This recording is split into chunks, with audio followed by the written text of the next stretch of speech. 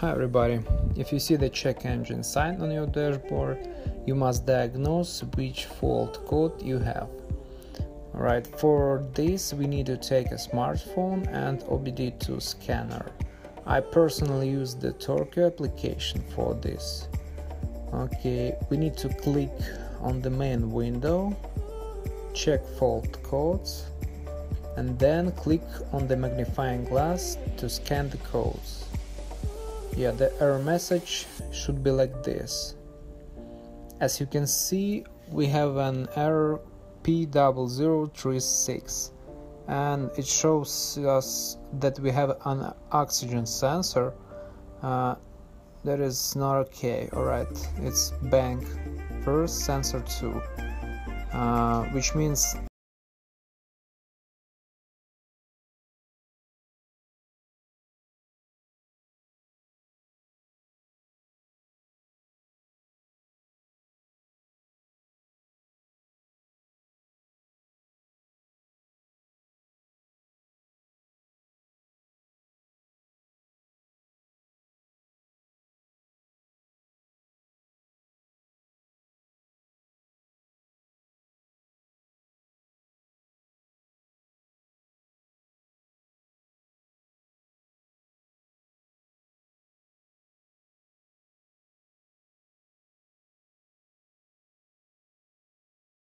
original O2 sensor.